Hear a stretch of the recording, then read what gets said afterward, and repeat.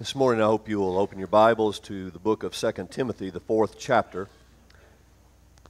Begin reading in verse 9. I have preached from this passage of Scripture many times, but never from this slant. A good friend of mine by the name of Dr. Randy Turner, pastor at First Baptist Church of Laurel, preaches this message at the same time every year. It is the exact same message, and every year his church knows that it is coming. And in the time that I had with him over the last couple of weeks and some of the meetings that we have been in, this theme, come before winter, has just resonated within my mind, because there are things that we do before winter or never. For when winter comes, the opportunity sometimes to respond is gone. An opportunity is lost. And so I want you with an open mind to listen this morning like you've never listened before.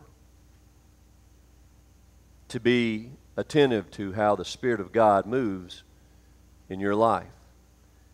For you may have read this same passage of Scripture, but you never read it like this before. Hear with me now the word of our Lord, and if you're physically able, please stand.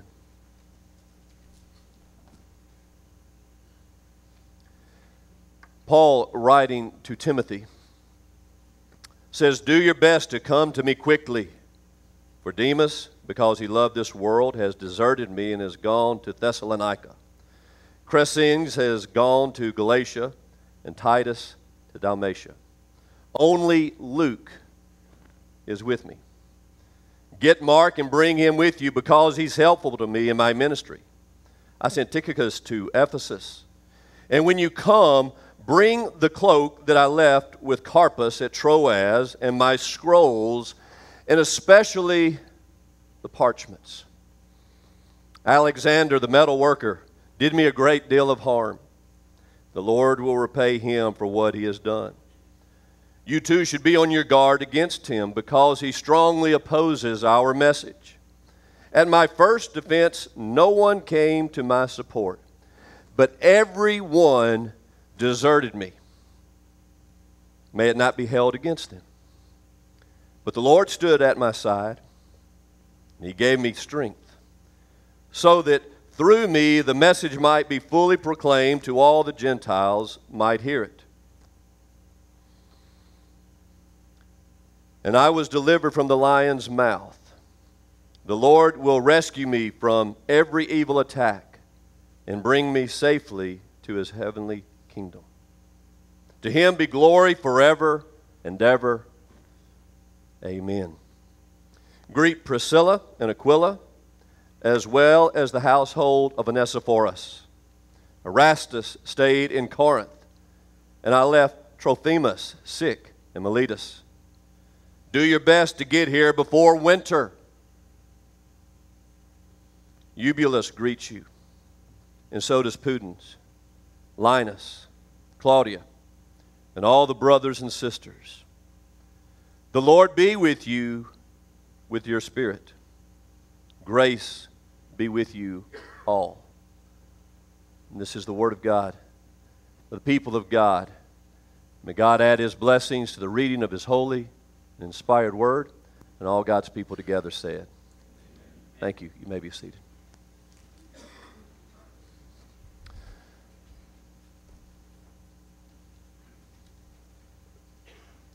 When individuals come to the end of their life, they're blessed if they have their family near them.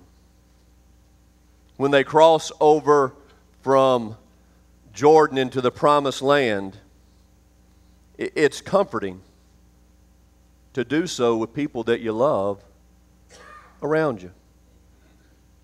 When my father passed away at St. Dominic's Hospital, it was a heartbreaking experience for all of us, but one of the comforts that we had was all of the children were in the room with him when he breathed his last.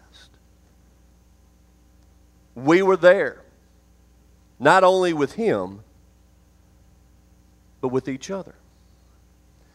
As a pastor, I've had the opportunity countless times to be in a hospital room or to be in somebody's home when they've departed this earth. I've held hands with family members. I've held hands with that person that has gone from being a warm hand to being a cold hand, and you know that the life is out of them. However, there are times when special people die by themselves.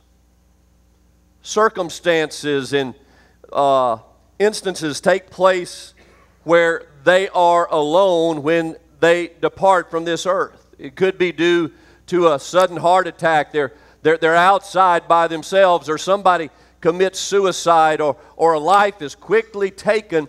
And I have heard the anguish of family members as they've thought through this process and they have thought about their loved one in their last few moments here on this earth, that they were dying alone. And they've looked at me and they've asked, what do you think was going through my husband's mind? What do you think was going through my child's mind? I hope that he or she was not afraid. And I always come back with this: if they were a believer, we never die by ourselves. Paul, in his last letter to his young protege, Timothy, he realizes the magnitude of this message. And in his closing remarks, we see Paul as he is encouraging. We see Paul as he is bold. We see him as he is honest and he is victorious. But Paul, right here in his last letter to Timothy, is very transparent. You got to realize that Paul is passing the baton of faith in preaching and missionary work from his hand into Timothy's hand. We have often wondered who is going to take Billy Graham's place. But can you imagine the responsibility of taking the place of the Apostle Paul? Apostle Paul is now passing that baton of responsibility to young Timothy. And he gives him some of the greatest bullet points of all time as he is closing out this last letter to his son in the ministry. And he begins by saying, preach the word in season and out of season. Timothy, when it's popular, preach the word. When it's unpopular, preach the word. When people want to hear it, preach the word. And when folks don't want to hear it, preach the word. And so he is exhorting this young preacher to not be bashful about his faith. He starts talking about his own departure. He says, I am being poured out like a drink offering before my Lord. And this is what he has said: I have fought the good fight. I have finished the race. I have kept the faith. And he tells Timothy, now what waits me is a crown of righteousness. But it's at this moment, towards the end of this letter,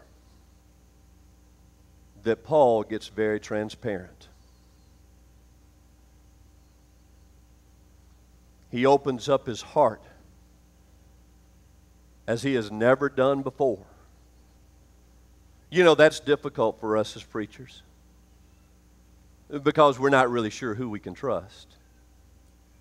To be transparent and to allow you into our world, to let you feel our feelings and to hear our hurts and our anxieties and our depressions and our fears, our anxieties. This preacher, this evangelist, this flaming missionary becomes transparent to the man who is going to take his place. And he says this: in the beautiful translation, the King James Version, where he says, do thy due diligence to come to me quickly. Paul knew that he was at the end of his life. And Paul didn't want to die alone. Paul said, Demas has already forsaken me because he has loved this world. Because of the pressure that's been around, Demas has already left me. Then notice what else he says to Paul. Bring John Mark with you when you come. I find that very interesting because when Paul and Barnabas went on their first missionary journey, you'll remember that they took with them John Mark. Somehow, someway, John Mark got homesick. He bailed out on them, and he left them high and dry on that first missionary journey. You'll remember that, right? When it comes time for them to saddle up and go on their second missionary journey, there's Barnabas, the son of encouragement, and the Apostle Paul, the flaming evangelist. Barnabas says, let's take John Mark with us. And do you remember what Paul said? You got to be kidding. He's a mama's boy. He'll cut and run when the times get tough. And the Bible says that Barnabas and Paul had a sharp disagreement. And Paul took with him Silas. Barnabas took John Mark. But somehow the years had softened Paul's opinion. And he had seen the work of God in the life of John Mark, which tells us one failure never signals divine foreclosure on a life. And Paul says, bring John Mark to me because he's such a blessing. And then he says this, go to Troas, and bring me my coat. There's probably never been another coat quite like the coat that the Apostle Paul wore, other than the coat that maybe Joseph, the coat of many colors. Can you imagine all the places that coat of Paul's had been? I mean, that coat had rubbed fibers with other coats that he was holding at the stoning of Stephen. That coat had known what it was like to be dripping wet from the waters of the Mediterranean Sea. That coat knew what it was like to have the snowflakes brushed off the shoulder from the mountains of Galatia. That coat knew what it was like to have the blood stains soaked in it after he had been stoned and left for dead. There's never been another coat worn like the coat that the Apostle Paul wore. And now it is turning winter. It is turning winter, and Paul says, bring to me my coat. Go to Troas. And then he says, bring the scrolls with you. The Word of God. Because it nurtures me. It teaches me. It encourages me. Bring the parchments. Those Christian writings, that notebook, that special writings that Paul had that blessed his heart, those personal notes that he possibly had written. And then notice what he says. He says, Alexander the metal worker has done me great harm. You watch out for him, because he vehemently opposes our message. And Timothy, you need to understand, he'll come after you as well.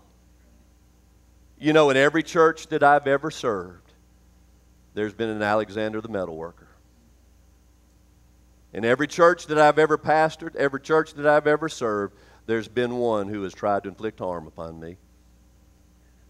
I know what it's like. I understand. David, you know. Wiley, you know. Alexander the metal worker is always there to try to bring harm to God's servants. But then notice what Paul says. Paul says, God is taking care of me. He says, I'm in a prison cell and I'm waiting my execution. My days are numbered. But the Lord is going to rescue me and He's going to take me into the heavenly realms. I'm a winner either way. And then He says this, do your best to come to me before winter. Do your best to come to me before winter. Why? Because some things happen before winter or never. You see, you got to understand, traveling arrangements had to be made. There were no British Airlines, there were no Southwest Airlines, there were no Delta Airlines, there weren't Carnival cruises. You had to set sail in the fresh time of the season. You had to set sail when the storms would not be an issue. When the winter came, the time for traveling would be no more. And so it was imperative that Timothy listen to Paul and travel before it would be too late.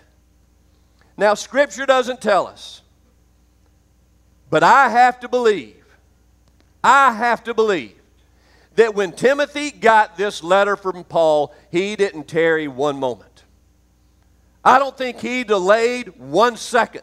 I believe when Timothy read those words, do thy due diligence and come to me before winter, I believe that Timothy dropped everything that he was doing.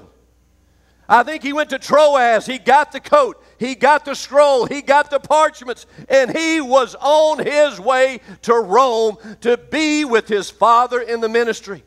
I can see in my mind's eye a young Timothy as he goes up to the steps of that prison, and there's a prison guard there, and he says, I am here to see Paul of Tarsus. I am here to see Paul, the one you call the Christian. I am here to see my father in the ministry.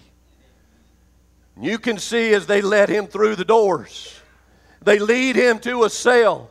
That cell is open, and there's the Apostle Paul, and his body has been worn, and he has been clinging to life, waiting for Timothy to get there. It is amazing what the body can do when it is waiting for somebody special. Haven't you seen that before? A father or a mother or a grandfather or a grandmother will wait till that special person gets there before they will go on to be with their Lord. They will will themselves one more day on this earth. And can you see Timothy as he takes that coat and he wraps it around the body that has been broken, that body that is in its last few hours of life here on this earth? And I can see Timothy carefully caressing and holding his father close to him. I can see Timothy taking a cup of water or maybe a little bit of wine, and he takes it and he puts it in the Apostle Paul's mouth. He maybe tears off a piece of bread and allows him to eat it, and then he sits there in that jail cell with Paul, and he reads the Word of God to him from the very scrolls that Paul asked him to get. He takes the parchment, the diary, and he starts reading. You see, Timothy's there to witness an execution, because Paul's days are numbered. But hear me now. Some things must be done before winter or never. Winters, they come and they go, and the flurry of snow is followed by the flowers of springtimes blooming across the fields. But you don't know if next spring those flowers will bloom on the grave of somebody you love,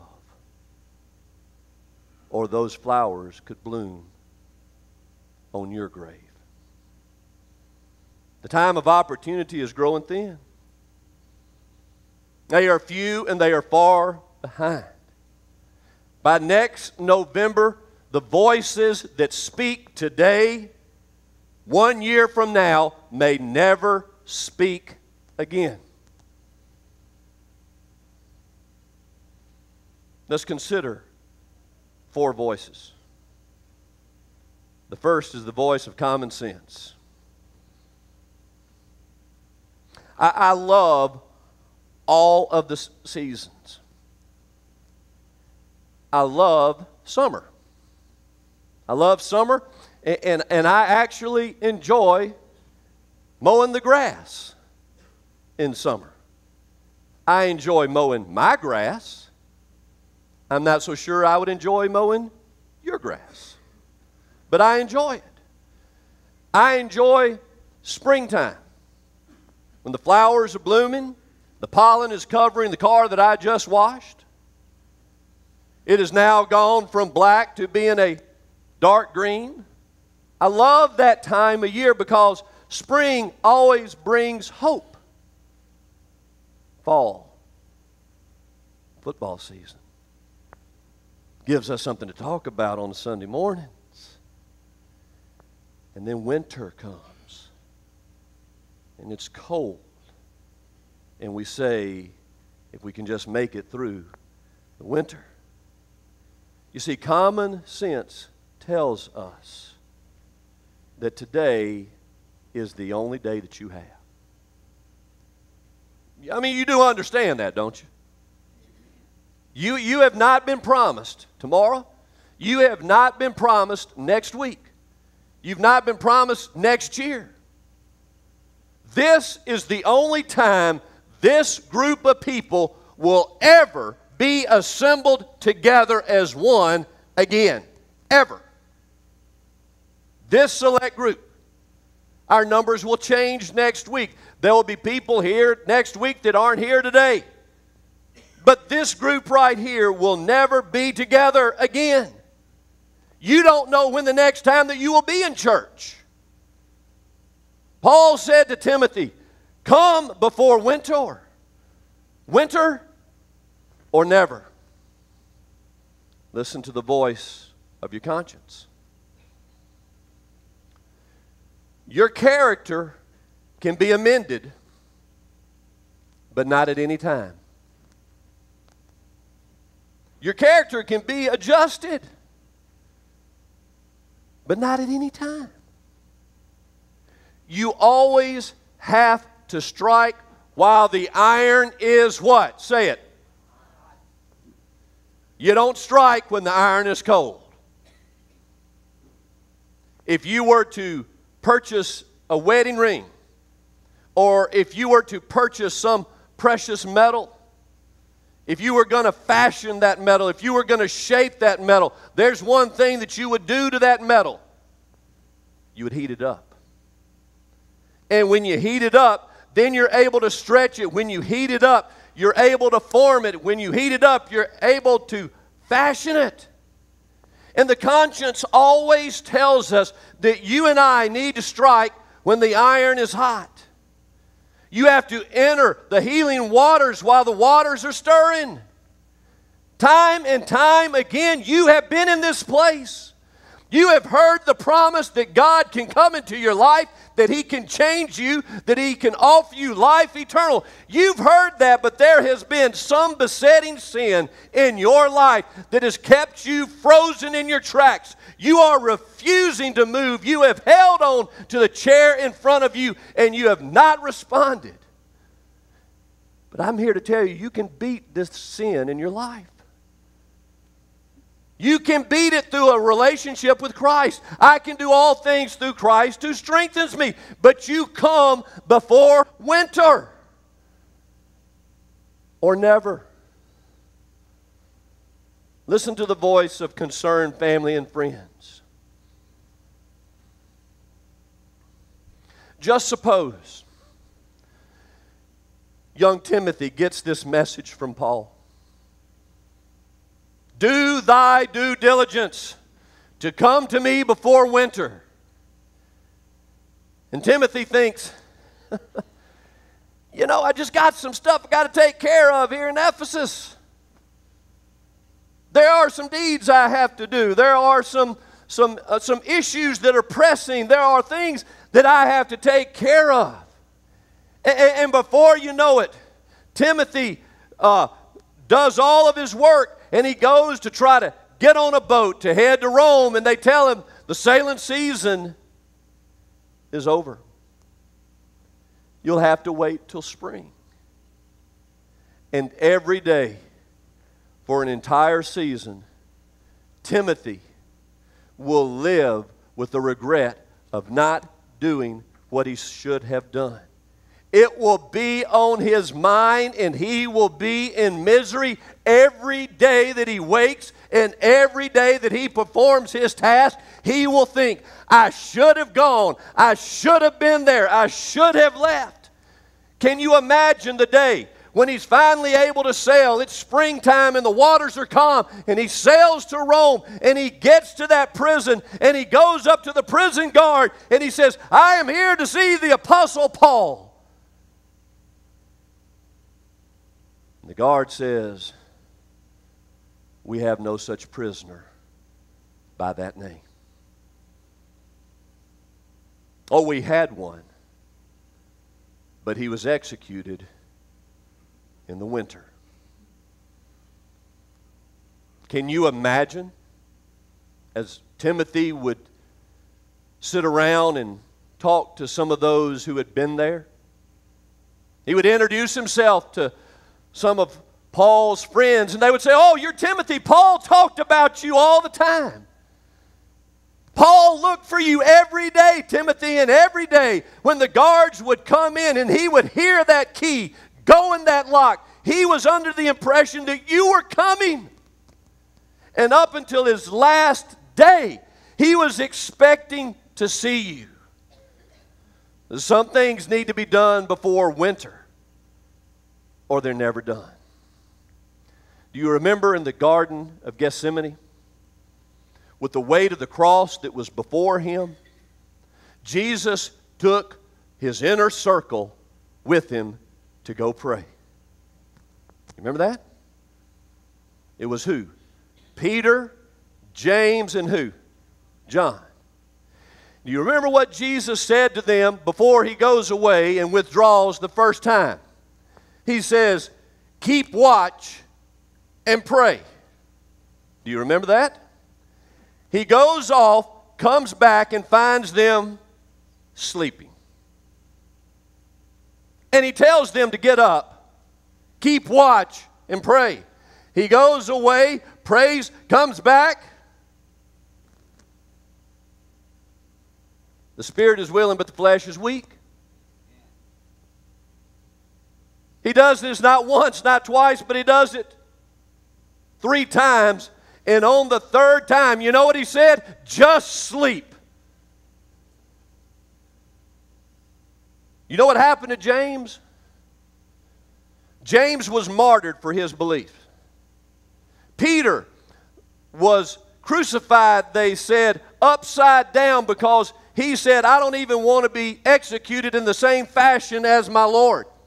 John was put in seclusion on the island of Patmos, but for all of the work that they ever did, they could not travel back in time and keep watch with the one who asked them to be by his side in his greatest moment of need.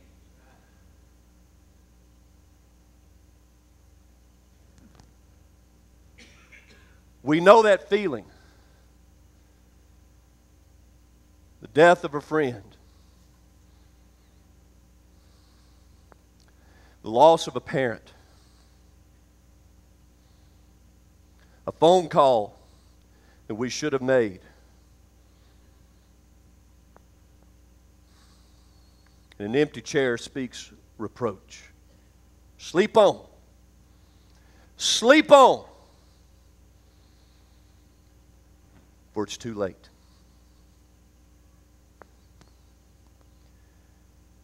You cannot have yesterday back again. The final voice It's the voice of Christ.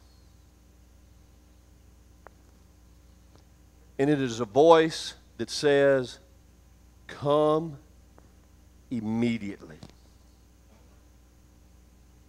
There's a sense of urgency.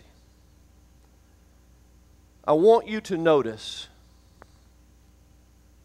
that the Holy Spirit, listen closely, because this is important.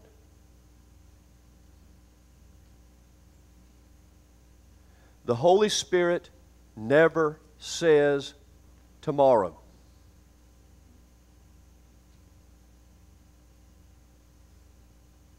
The Holy Spirit never says, do it tomorrow. Today, if you harden not your heart. Today is the day of salvation, if you listen to my voice. And there is a reason for the urgency. You may think that you have other days, but today is the only day that you have. A rabbi told his people, repent the day before you die. To which the people responded, we don't know when we're going to die. And he said, repent today.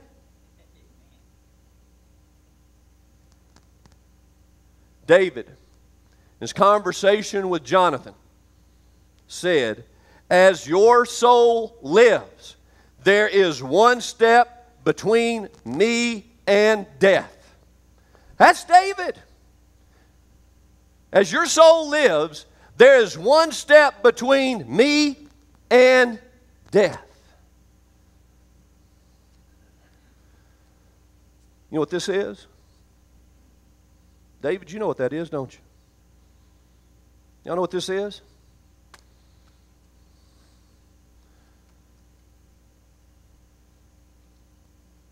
It's what they call a minister's card.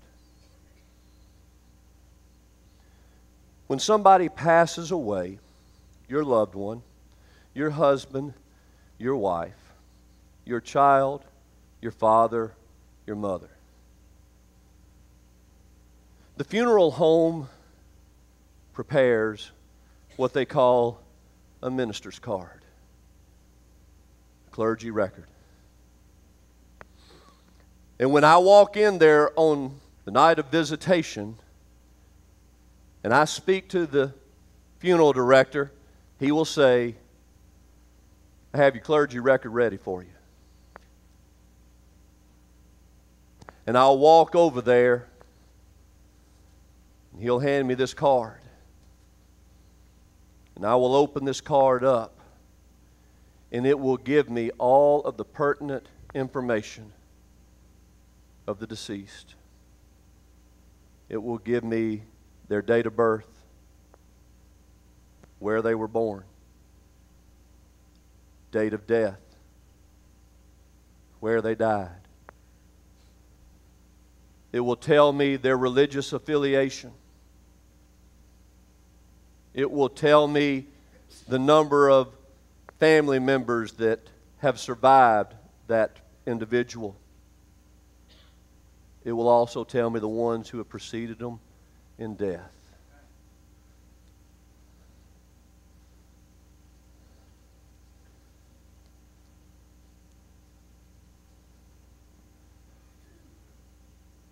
Since the beginning of January, 11 people that were sitting in the very same chairs you are sitting in today have gone on to be with the Lord.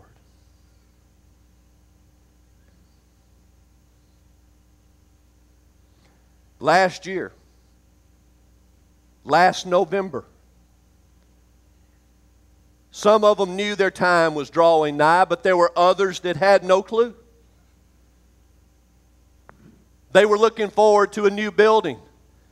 They were looking forward to a new opportunity.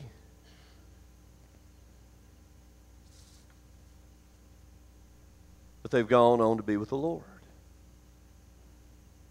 The ability to respond is no more.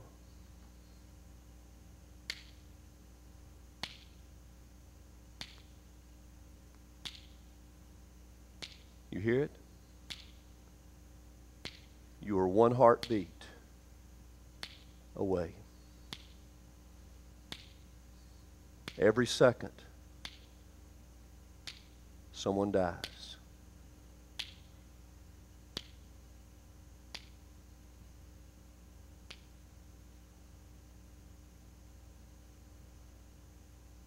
Do thy due diligence to come before winter. Second, the disposition of a person's heart is constantly changing. There are times, listen, there are times when we are warm and receptive to the gospel, and there are others that we are cold as ice. I want you to think about this room here that has been our sanctuary for almost 2 years. I want you to think about that old building that we used to worship in. And I want you to think about churches where you grew up and churches that you've attended from the time that you were in the cradle to the time that you became a youth to the time that you were in college and now that you're on your own. You think about all of the auditoriums and all of the churches that are meeting today. If the auditoriums could speak, they would tell us of the thousands, yea, millions of hearts that would say, I will do it tomorrow. And they left those places unchanged.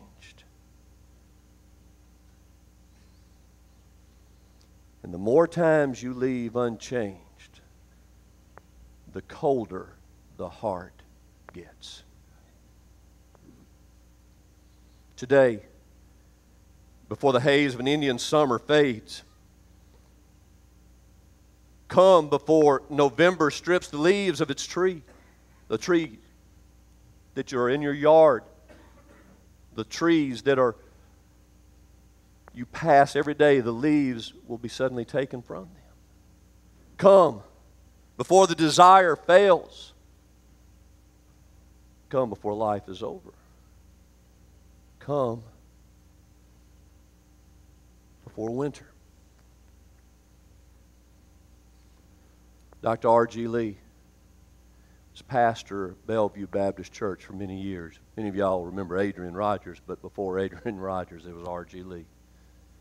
And I'm here to tell you, there's never been anybody that could preach like R.G. Lee.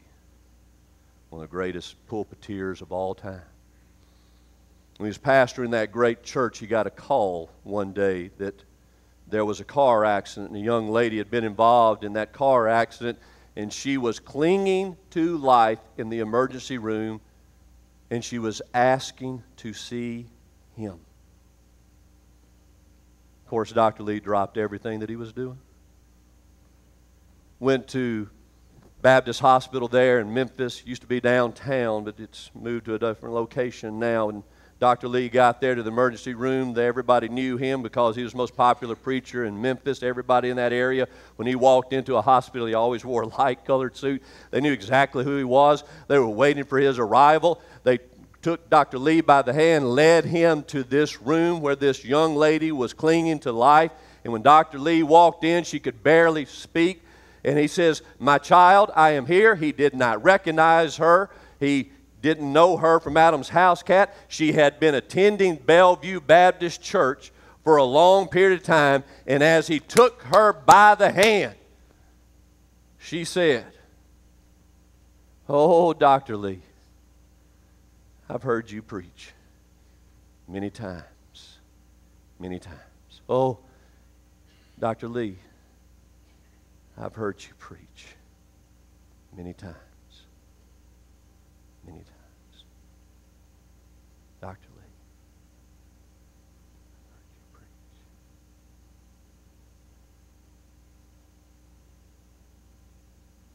She was gone. Many of you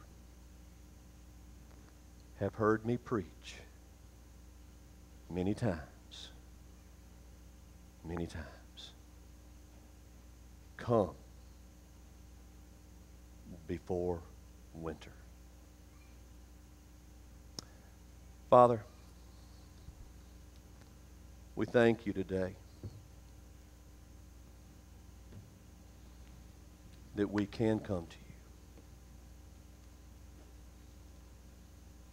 This is the day of salvation, if we harden not our hearts.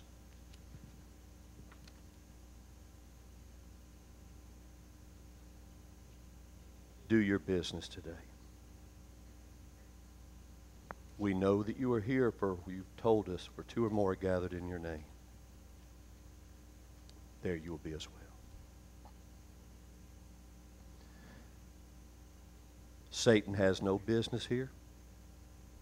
We rebuke him in the powerful name of Jesus, because he will steal, kill, and destroy, and he will try to convince somebody that they have other days. This is the only day, if we harden not our hearts. Today, if you have never trusted Christ as your Savior and Lord, while we're in this time of prayer, you pray this prayer. Pray it in your own consciousness, pray it in your own mind, but let it be your prayer. Heavenly Father, I know that I am a sinner, and I repent of my sins. I turn from my way. I will live for you because you died for me. I claim Jesus as my Savior. In the powerful name of Jesus, we pray. Amen. If you prayed that prayer, you need to have the boldness to share. There is not a single position known as Secret Agent Christian. These are serious times at Pleasant Hill Baptist Church, and we need serious people that are serious about their faith. We don't need people that are lukewarm. We don't need people that are going to go a quarter of the way. We don't need people to go half the way. We need people that are going to go all the way for Christ. You've been studying about the 3151. Now it's time to put it into place. It's time to make it part of your life. This is an invitation and the call is for all. We're going to take the whole army, not just part of it. And we're going to change people's lives through a personal relationship with Jesus Christ. But only if you're in it to win it. Let's stand and sing.